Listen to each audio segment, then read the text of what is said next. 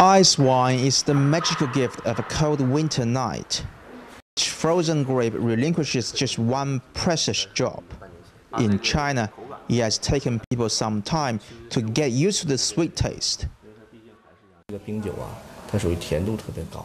For a nation like China, which 1 in 10 people have diabetes, the sweet taste discourages people from drinking ice wine.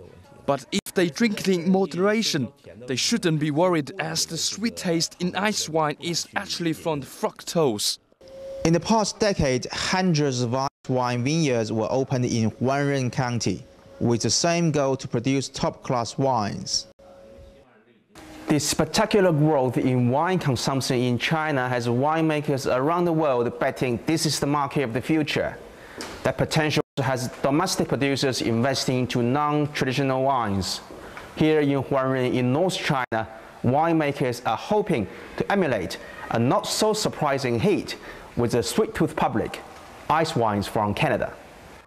Huanren shares the same latitude and therefore conditions as regions in Canada producing ice wine. The climate in Huanren is especially suited for the Vidal Blanc grape variety. Amongst the so-called New World wine regions, Huanren is on the rise.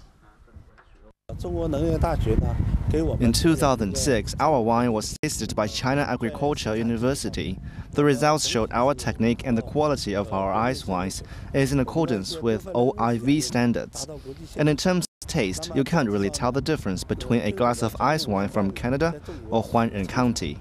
The success story of ice wines from Huanren shows there is no geological reason why China can't produce great wine, as so many climates are covered within its borders, and the diversity of the landscape and the soil provide further opportunities for variation. Guan Yang for CCTV, Huanren County.